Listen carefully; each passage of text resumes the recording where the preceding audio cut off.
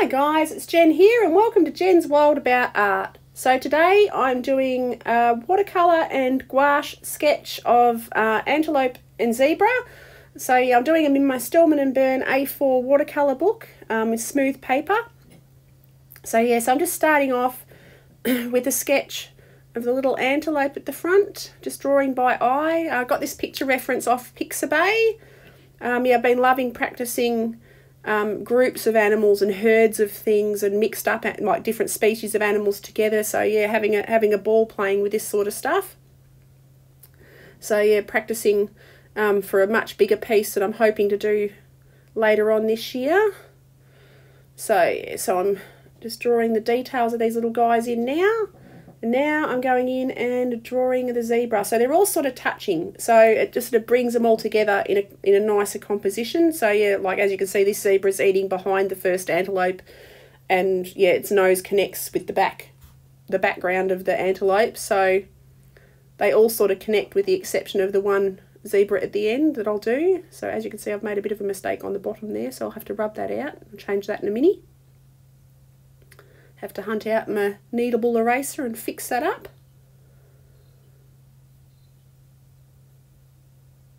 So now popping the stripes in just randomly. So just take that in the shape of the body. Just like that. So the stripes aren't the same as the reference. I'm just ad-libbing, just putting them in any old where. Just following the contours of the zebra's body. So now I found my kneadable eraser. I can rub that bit out, fix her up.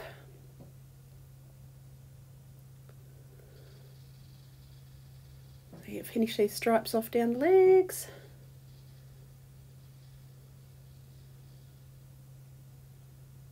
Now pop in the second zebra. And they'll connect. So I've got the shoulders and the head and just the top of the back you'll see for this one. Just like that. And then I leave the bit of the nose out because I'm going to be doing a grassy background. So yeah, the noses are disappeared and the bottoms of the legs are disappeared into the long grass. So that's why they're not quite complete as a group of animals. But yeah, you'll see it as it comes along later. You'll see how it all comes together. So you finish off those stripes.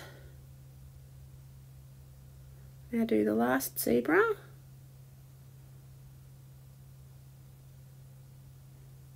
And now pop stripes in. So yeah, I've been enjoying my drawing. I've been doing an awful lot of practicing.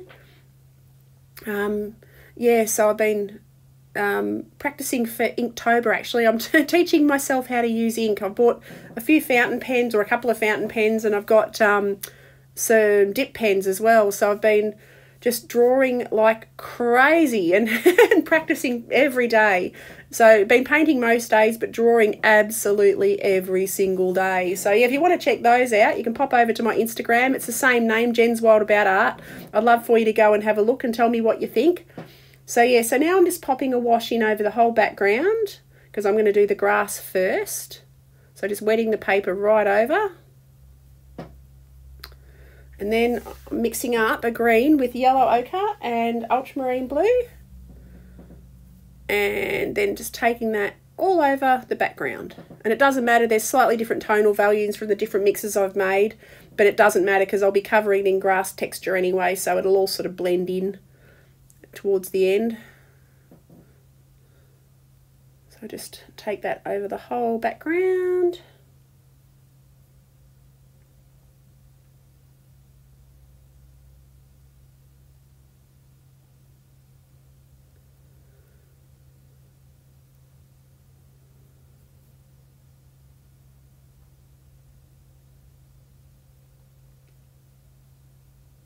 Just about there. Whoops, a bit thick, but that doesn't matter. Like I said, I can go over it with grass texture later. And just add a bit more here, there and everywhere, and that just brings it all together. And so the trick with backgrounds of grass is, like I'm doing the initial layers now, but I have like a bluer mix of green at the back and a browner mix of green at the front. So it's warmer at the front, cooler at the black back. So yeah, I have more yellow ochre in the green at the front as I do the grass texture, just like here. There's a bit more yellow ochre in the mix, and a bit more blue with the yellow ochre in the background. So as you go into the different distance, it cools off. So yeah, so now I'm just adding the grass texture in, just random squiggles, just like that. Just keeping it simple, not going to too much fuss. Just the illusion of grass. And then as you can see, I've got it a bit bluer under the zebra for the shadows, which I will go in and darken up even more later. I'll add a deeper purpley shadow underneath the zebra to ground them more. Let that dry now, so I can come back into these guys with a bit of ultramarine and burnt umber, which creates a browny grey. So I just do, the initial wash is a lightish, a very thin wash of this grey that I've mixed. And I'll go over that a few different layers just to darken it up as I go. So yeah, so I just do all the stripes on these guys. Yeah, go over stripes at the back. And then continue on to the next one.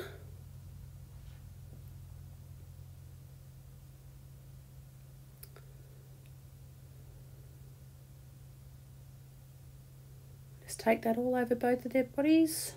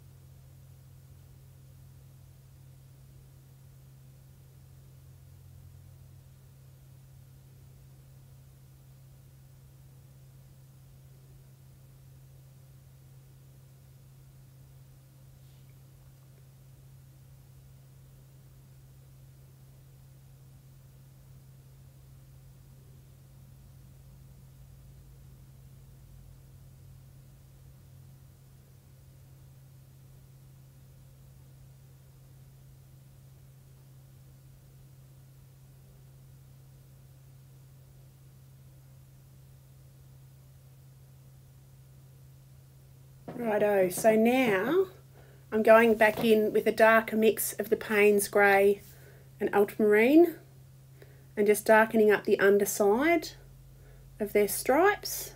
And everywhere it's darkest, I'm just going back in and with another coat of the ultramarine and burnt umber. And as you can see, it's almost black.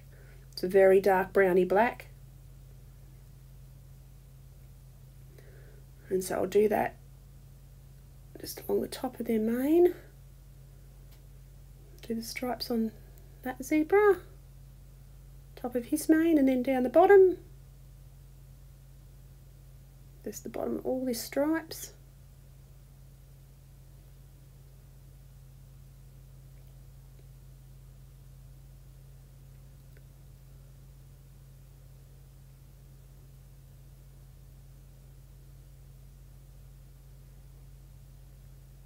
And then finish off that tail in a minute.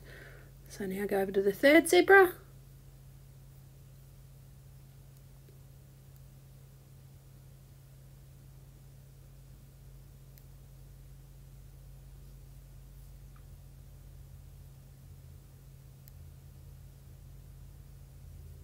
Rightio, so now pop some detail in the eyes.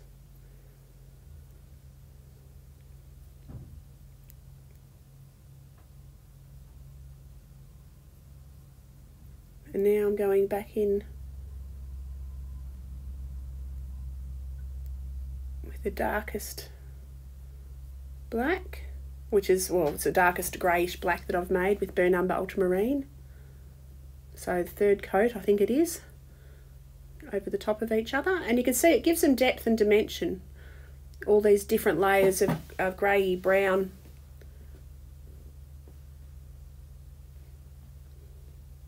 It's quite effective.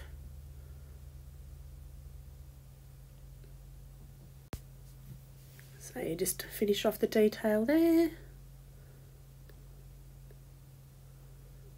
finish this other zebra, just going in with the darkest grey.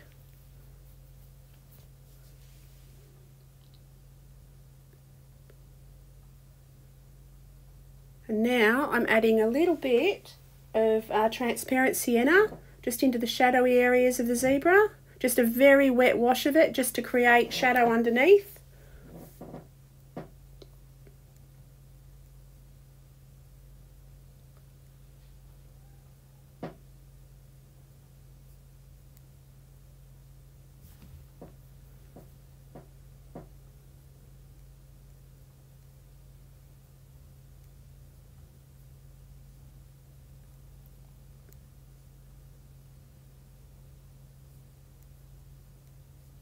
Do that to all the zebra, and as you can see, as it dries it fades back quite light, so that's good. It just gives the illusion of shadow underneath, just a warm shadow.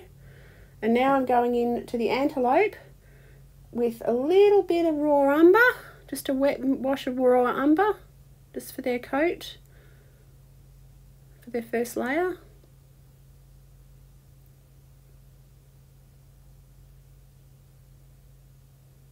On both of them, I'll take that down there. I've mixed a little bit of transparent sienna in with it as well, just to vary the colour a little bit. And now I'm going in with a little bit of transparent umber into the darkest parts of their coats.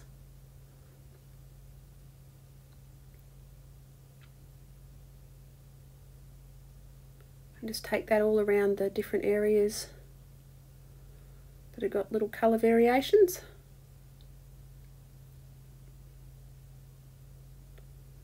And then just a bit more transparent sienna over the just over the back, and take that just down the legs a little bit. Now onto the other one. So again, a bit of transparent sienna.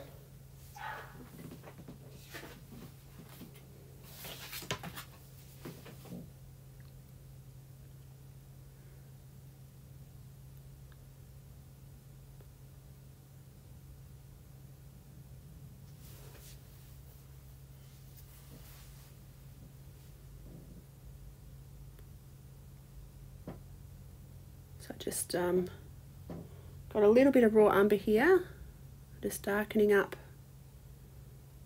around their coats. Oh, this is a bit of gouache, a bit of raw umber, watered down gouache. And now I'm just going in with a grey in the shadowy areas on the back of these antelope. And now a bit of umber, a bit of burnt umber, again to define those darkest areas in gouache.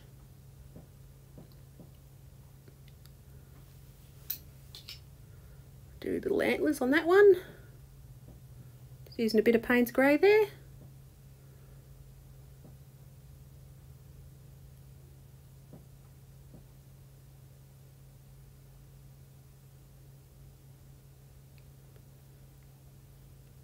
So now I'm going in with a little bit of burnt sienna, the gouache, a washed down gouache burnt sienna, sort of treating it a little bit like watercolour. So it's opaque, it's more opaque than the watercolour, but still not as thick as you can have gouache. You can have it pure.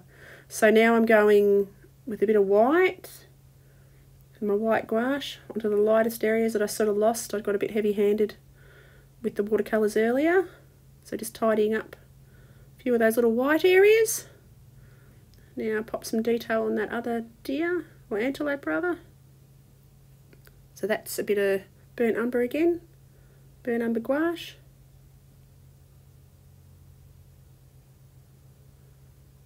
Just define those ears, bit of fur texture. So I've added a bit of yellow ochre to the white just to warm it up a little bit.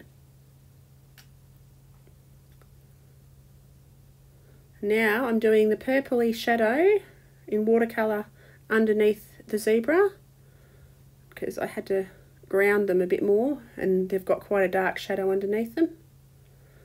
And the antelopes, I do the same.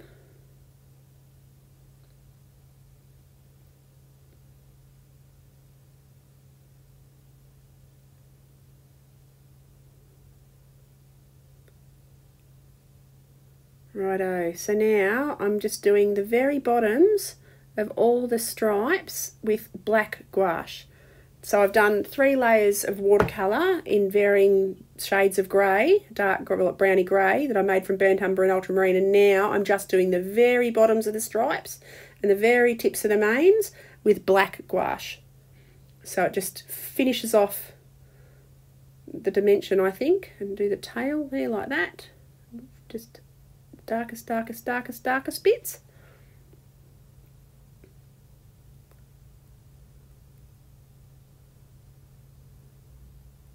Take that round all the zebra. Just the very, very bottoms.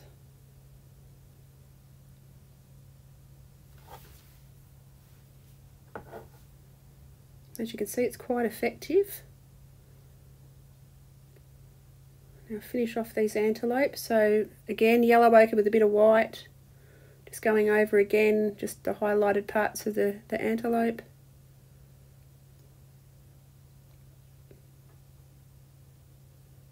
Just to soften them up a bit.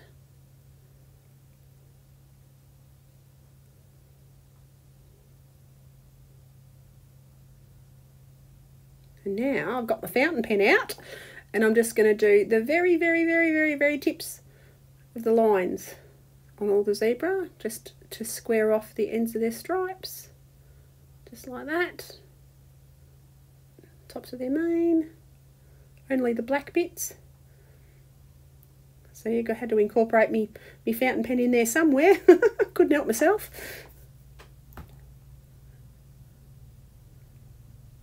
So now I'm just popping the highlights on with a white ink Posca pen or acrylic Posca pen, just to get the bright whites back where I've had the bits under their tail and the highlights on their eyes. Oops. Now I've just got to darken around those whites of their eyes a bit more. So go back in with the fountain pen and just finish off those eyes, darken them up again, finish off those antler. And we're just about done. So I hope you've enjoyed this video, guys. I've had an absolute ball making it. Yeah, I'd love you to click like if you enjoyed it, and subscribe if you'd like to see more videos. And I shall see you guys next video. So have an awesome day, guys, and I'll see you then. Okay, bye.